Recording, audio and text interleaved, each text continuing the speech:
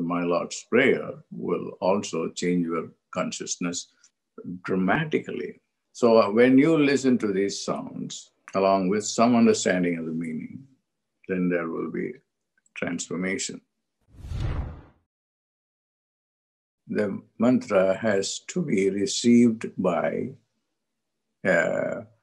from the Guru, then it will have directly, or should be authorized by him that this is the person who can give it.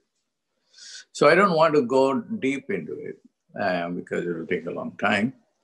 But I can say that every sound, every syllable within the My Lord's Prayer carries incredible power and is subjected to a lot of interpretations.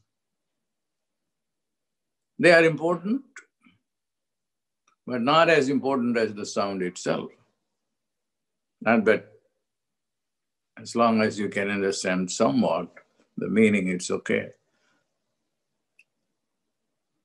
The sound that you find in the My Lord's Prayer is ah,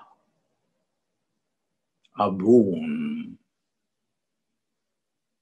ah. There is a secret in language. There's a secret in the sounds.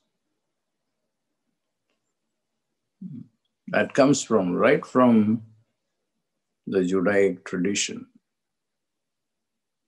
Abraham received those sounds from God himself. And he was able to create everything with the sounds, just as God created the world with the sounds.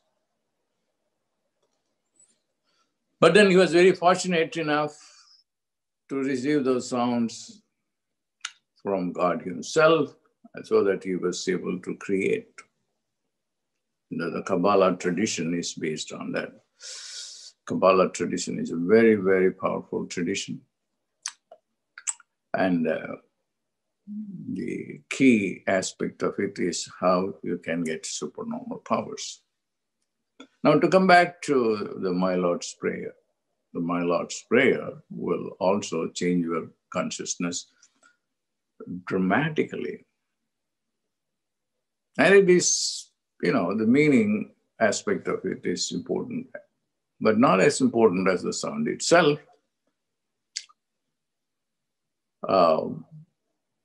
So when you listen to these sounds, along with some understanding of the meaning, then there will be transformation. That's why it is very important to revive this original teaching of Jesus. Now, I want to use this opportunity to reflect on the Bible. The Bible is called the Word. Everything is the Word. And everybody who succeeded in making, whom have made great success in their evangelical career, who have been able to get private jets and everything.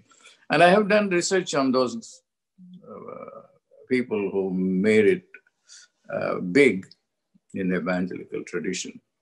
And there is a certain amount of dedication, not certain amount, a lot of dedication to the text, to the words of Jesus.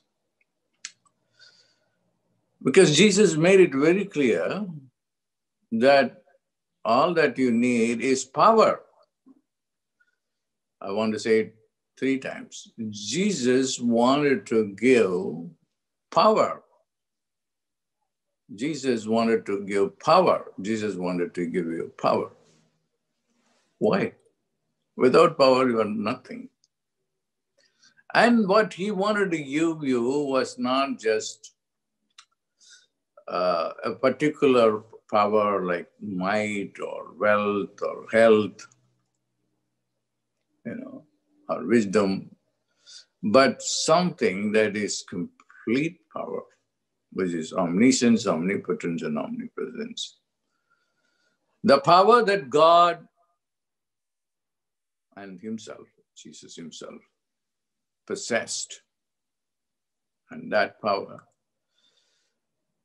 is in the words.